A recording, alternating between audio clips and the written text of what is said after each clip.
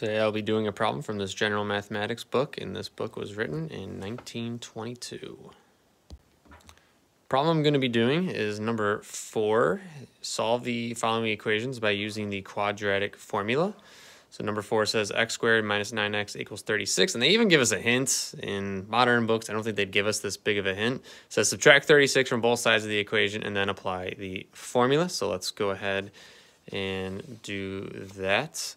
So I have x squared minus 9x equals 36. So I'm going to subtract 36 from both sides. So I get x squared minus 9x minus 36 equal to 0. And the quadratic formula is negative b plus minus the square root of b squared minus, sorry, left-handed, 4ac.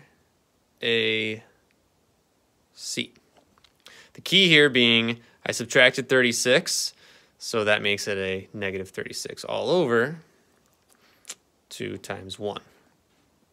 And then I'll fast forward a little bit. This is going to be positive 9 plus minus. Inside the radical, you will get square root of 225. Whoops.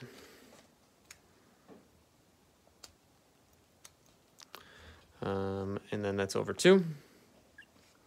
So 9 plus minus 15 over 2. So then we'd have our branch off here. So 9 plus 15 over 2, 9 minus 15 over 2. 9 plus 15 is 24 over 2, which is 12. And 9 minus 15 over 2, be careful here, that is going to be negative 6 over 2, which is negative 3. So our two answers would be 12 and negative 3, which means that this quadratic could have been factored to begin with without using quadratic formula. But a cool question from 1922.